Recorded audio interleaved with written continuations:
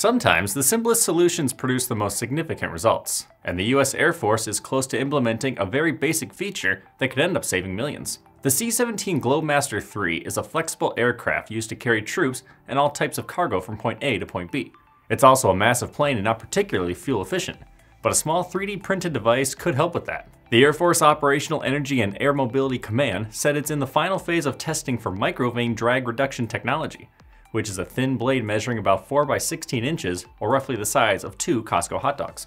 When about a dozen microvanes are glued to the rear of the C-17's exterior, it results in a 1% reduction in drag compared to a C-17 with no microvanes. That might not sound like much, but that reduction in drag also means a reduction in fuel consumption, and the Air Force expects it could save as much as $14 million, or roughly the cost of 9.3 million Costco hot dogs, in annual fuel costs.